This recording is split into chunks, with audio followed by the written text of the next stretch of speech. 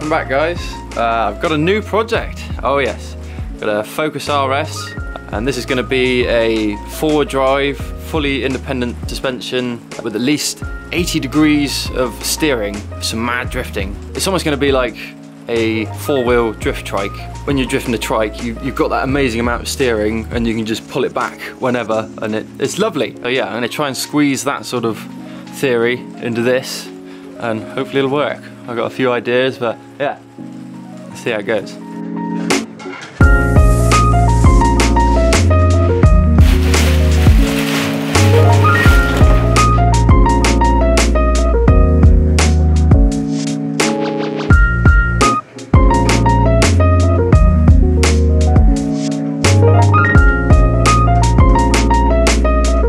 Alright, so there she is guys. It's got folding wing mirrors. Oh yeah.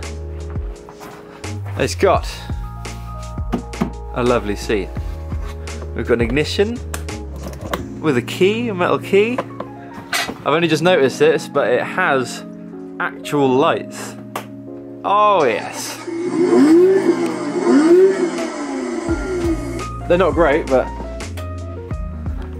oh, they're not too bad.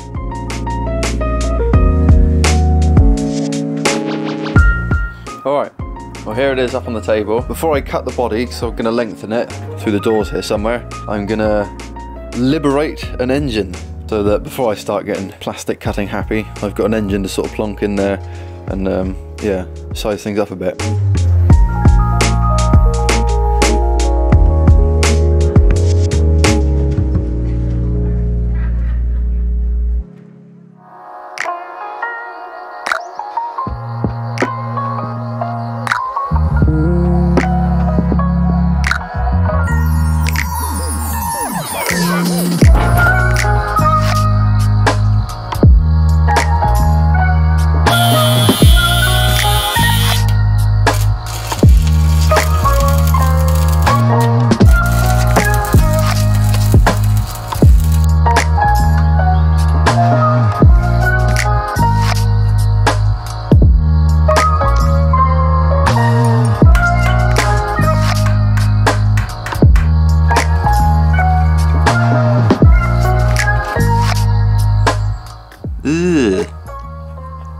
Well, that's just lovely. I have high hopes for this engine.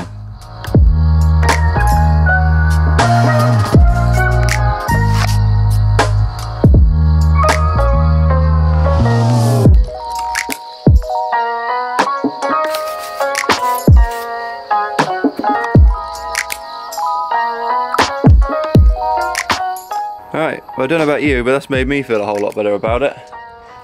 It's mainly just so I can sort of handle it and not get covered in crap at the moment, but yeah. Oh yes.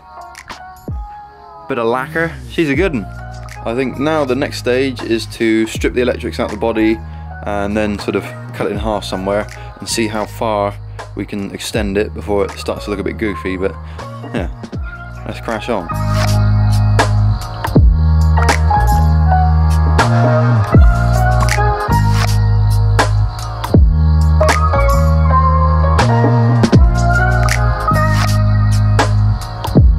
Alright, so there we go guys, everything is stripped out of it, all the electrics, all the motors, all the loom that runs underneath there and all the subframe and everything. Even taking the dash out just to see how much room I've got up the front there, but yeah, I was hoping it would seem a bit bigger than that, but yeah, beggars can't be choosers. So I think I'm going to sort of cut this whole inside tub out of here all the way around, and then yeah, cut it through this part of the door opens here, cut through this sort of sill and then all the way around this tub, and then we'll see how we're looking.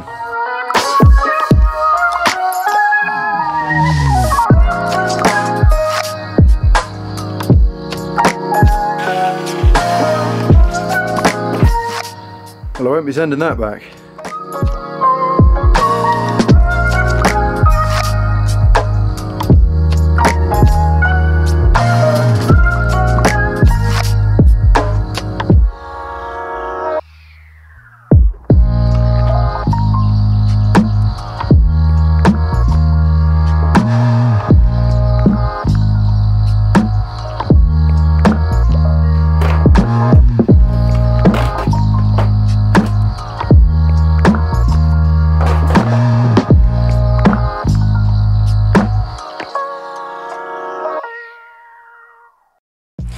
Alright, so there we go.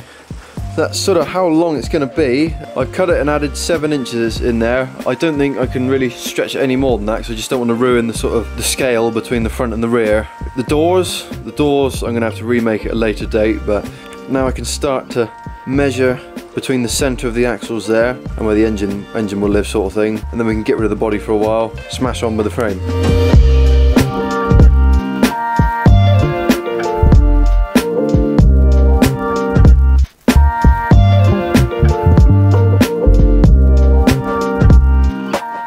So I've got several mounting points here for the engine. I've got one right on top, one here, one there, and 2 on the back. One of them's where the actual rear swing arm used to pivot. Yeah, I'm not going to use this top one or this upper front one here.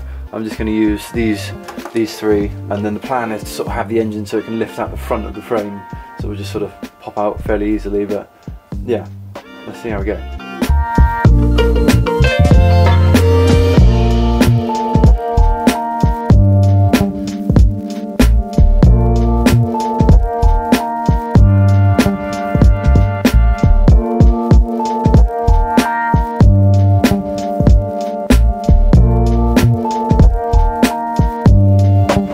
So I've got my CAD file here, so all I've got to do is upload it to the grinder.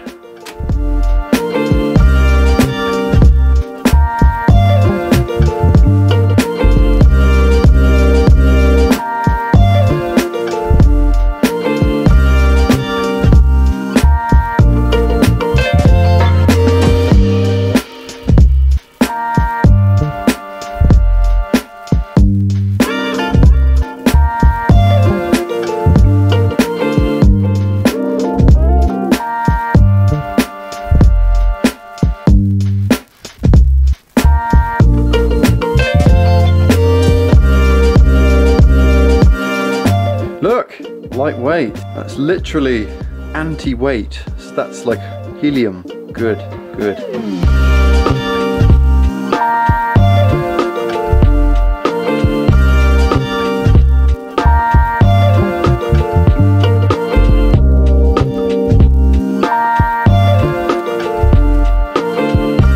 So there we have it.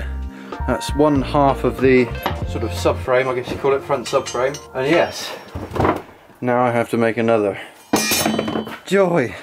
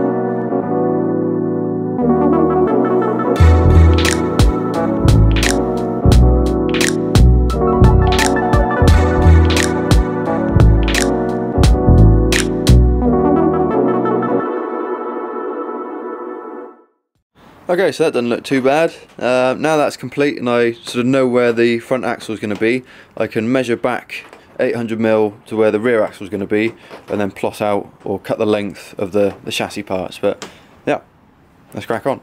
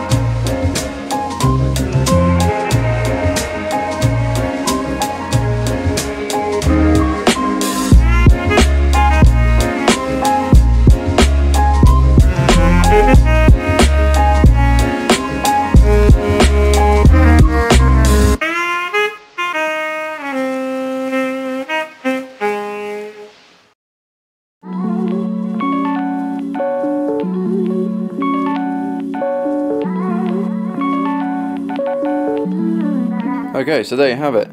That's sort of as far as I'm going to go with the chassis at the moment, but yeah, I think it's suspension time.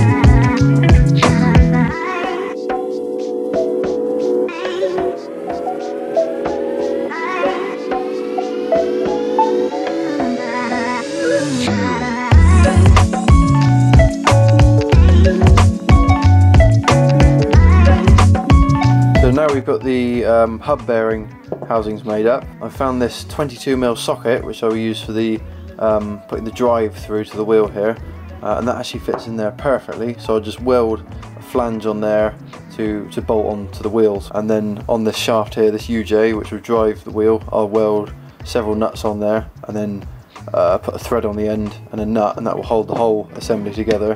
Very similar to what I did in the last build, but yeah, a bit more simplified this time because the socket perfectly fits in there, but yeah, these other ones will make sense very soon.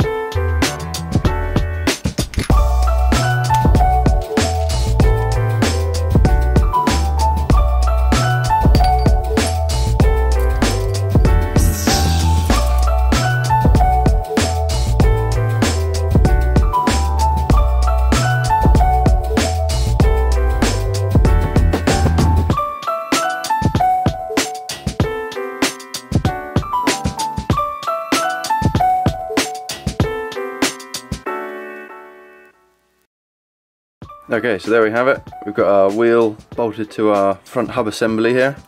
The next part of this is to try and mount this other UJ. I'm going to try and do like a double cardan setup here, which is going to be a bit tougher than usual because a normal double cardan joint has some linkage between the yokes here, and that allows the cardan joint to sort of stay timed together, or they have the kingpin of the steering assembly sort of roughly where it needs to be, and that sort of works in most applications. But unfortunately, because this is going to be independent suspension, I can't use either of those techniques, so I'm going to have to make like an external linkage to support this other shaft, and that's where this bearing comes into play. That will live on this shaft, and then there'll be a link coming off of here, and then a link coming off of the hub, and then a couple of little ball joints there to hold it together, and hopefully this will work. I think the geometries will be quite crucial, but yeah, we'll make it up as we go along.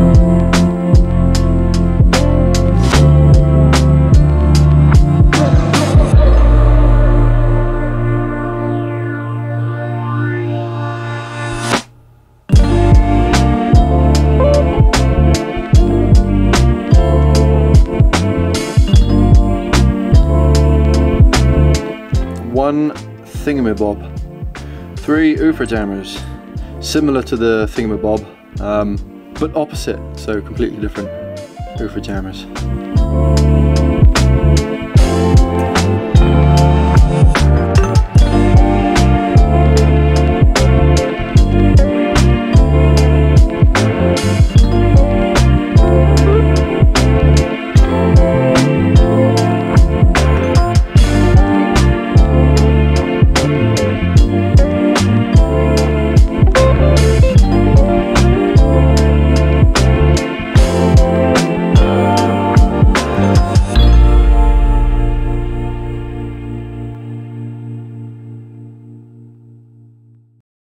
Alright, so check it out guys, look at what we have here. So yeah, this is the double cardan joint. So we've got the 2 UJs in there, and then we've got this external frame which holds the joints in position as you move sort of lefty righty here. But yeah, I'm amazed it actually worked. What a beauty.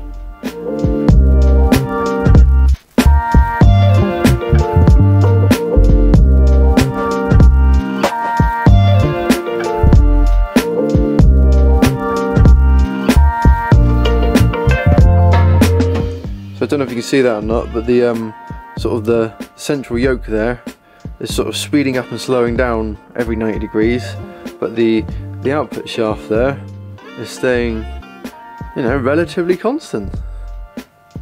So that's pretty good, tasty. But anyway guys, I hope you enjoyed that. Thanks for watching, and I'll catch you later. Wee-hoo!